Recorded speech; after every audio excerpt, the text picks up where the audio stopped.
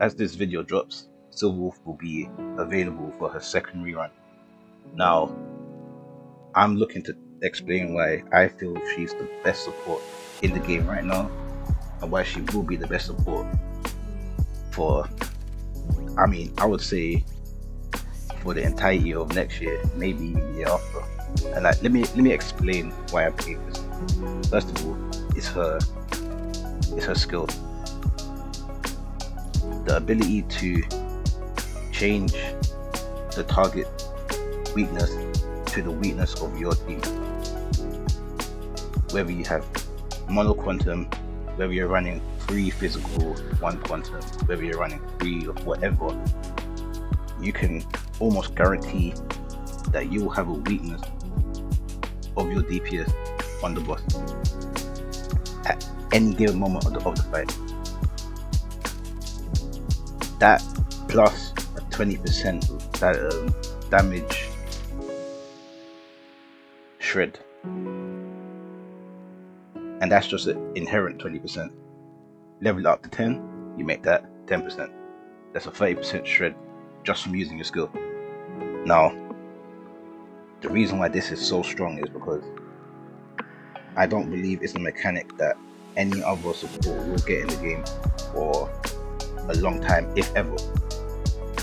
It just allows you to take one team and throw it into any fight, even if it's a fight where the odds are stacked against you.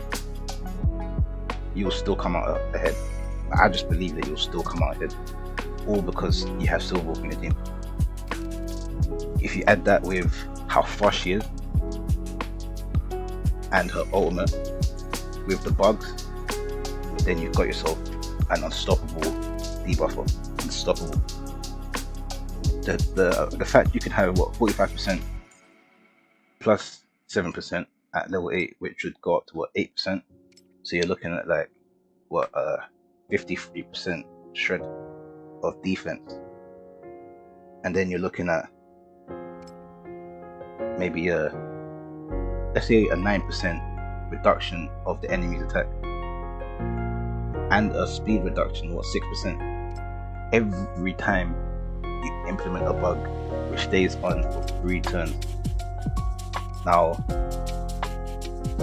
the fact that they last for so long is ridiculous, and the fact that the weakness lasts for 3 turns as well. Well, it lasts for 2. The weakness lasts for 3 turns. The res shred lasts for 2 turns. But either way, like, it's just the makings of a great character.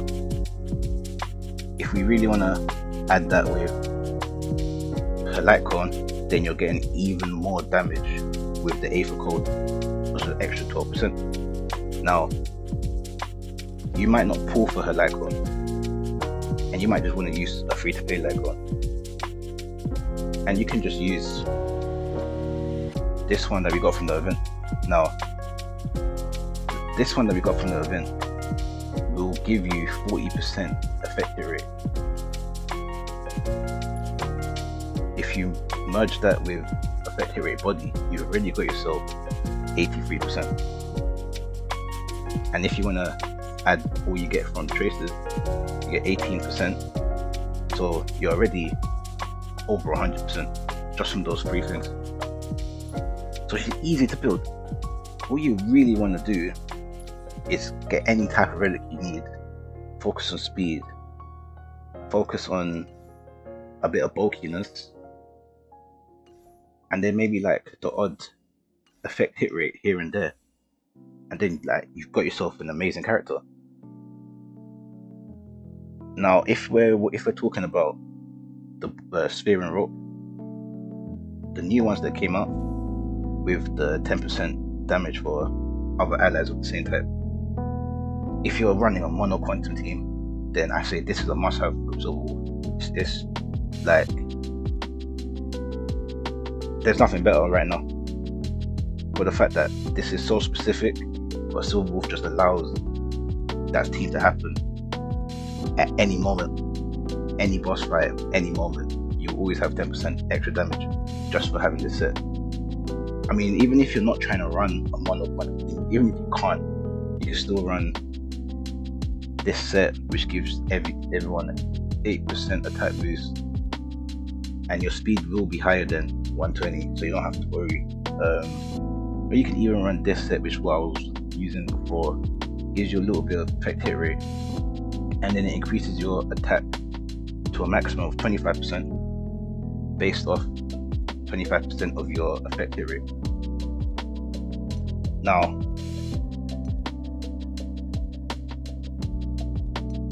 you want speed boots, you may not even want to run a 4-piece quantum set. You can run 2 Traveler just for the 6% speed boost. Like, you can't go wrong with extra stats like speed 3. And then, I mean, you can go for the 10% quantum damage, or you can go for break. Like, you can go for a little 60% break effect. Either or, it doesn't matter. She's still gonna work, though, just the way you want her to work. And like, so let me talk about why I feel Silverwolf is the best support in the game. I'll just call her the best support because I feel she's better than any other Harmony character we've got. She's better than any other Nihility character we've got. And for me, she's going to be better than a lot of future ones. If we were to put both of them side by side, Silverwolf will always come out top. But let's say if miHoYo wanted to lower Silverwolf's play rate by adding bosses with unique mechanics, how would they build a boss that would stop Silverwolf? Now, if I'm going to talk about mechanics that we currently have in this game and mechanics that they could use to stop her, let me talk about the weakness stealth mechanic. I call it weakness stealth, but I think it's called no weakness.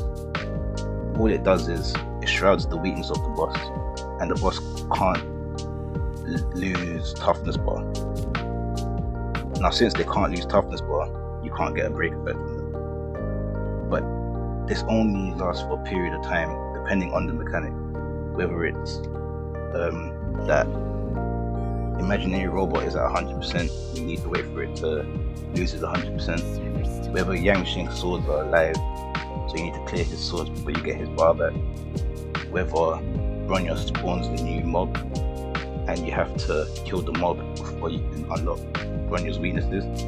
With Silverwolf, you can still apply a different element to that weakness bar.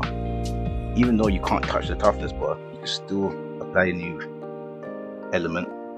You'll still get the 20% res reduction with the extra 10% all res reduction, and you'll get the quantum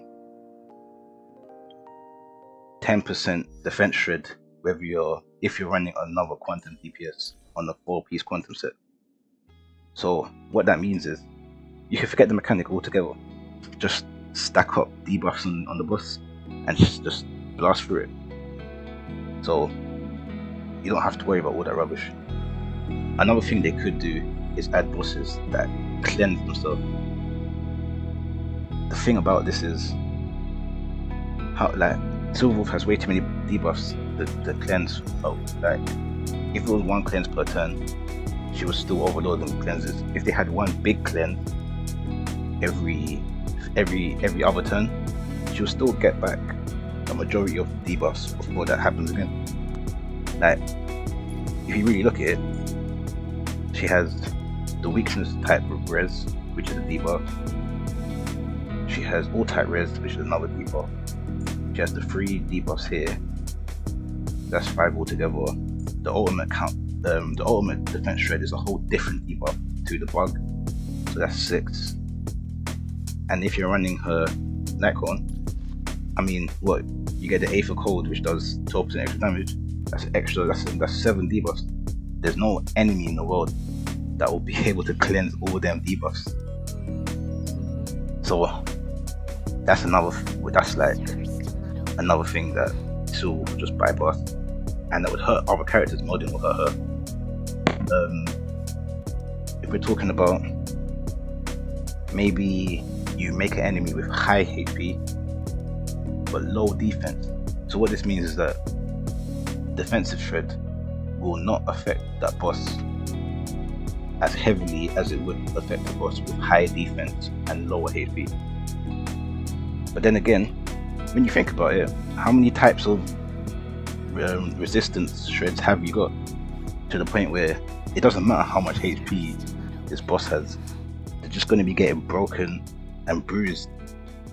She's just a good investment. Now, let me just end it at that. I don't want to ramble too much. I've already spoken my piece, and all I want to say is good luck with your pulls, and I hope you get her if you're looking for her. If not, then enjoy Argenti if you're pulling for him, or enjoy Rerun May, and I'm out.